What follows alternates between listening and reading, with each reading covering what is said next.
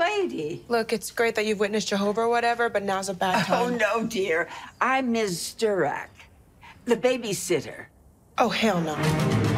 And the most important thing, if we're not alone, and I ask you for something, you just say.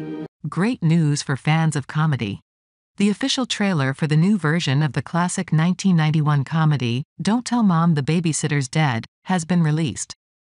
In the trailer, we meet June Squibb, an Oscar nominee, who plays the babysitter, and we also catch a glimpse of Nicole Richie, a TV personality and actress. The movie will hit theaters on April 12th and later stream on BET+.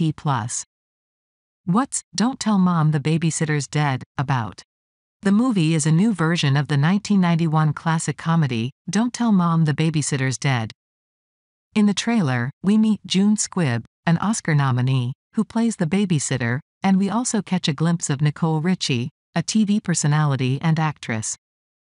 The movie will be released in theaters on April 12th and later stream on BET+.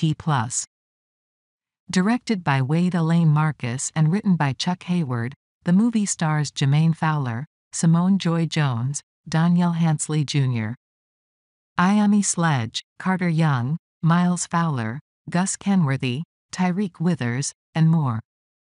It's produced by Juliette Berman, Juliana Mayo, Justin Nappy, and Oren Siegel, with Tyra Banks as an executive producer. Get ready for laughs and adventures with Don't Tell Mom the Babysitter's Dead remake.